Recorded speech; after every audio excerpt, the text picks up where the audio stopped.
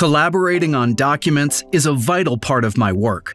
Right now, I'm in charge of collecting all the comments and making edits to this contract for a quick turnaround. Without a streamlined process, reviewing this document could get messy, with inaccurate information and multiple versions floating around.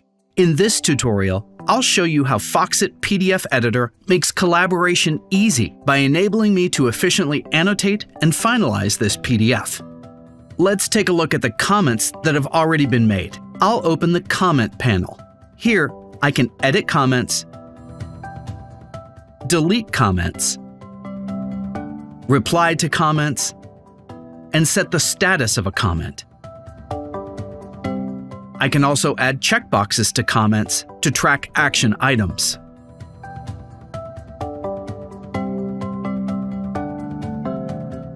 I'd like to add a comment on this section. Click on the Comment tab, select Note, click on the section where feedback is needed, and I'll type in the message. Let's add a file comment to attach a file and make a comment. This is useful for including relevant reference documents.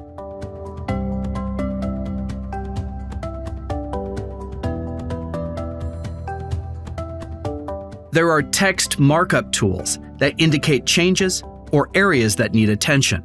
I'll highlight a section to note its importance. We can use the Strikeout tool to mark text that should be removed, or use the Squiggly Underline to suggest further review.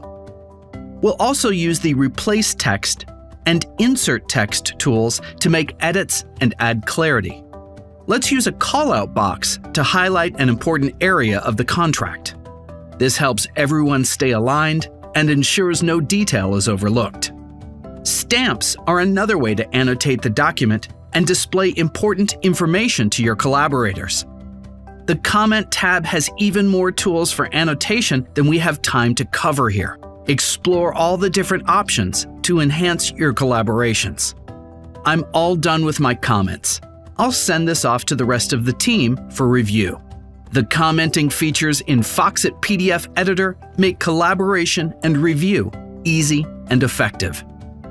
Need more information? Check out www.foxit.com. Did you find this helpful? Browse through our other tutorials now. And if you're new here, make sure to subscribe and click the bell for alerts.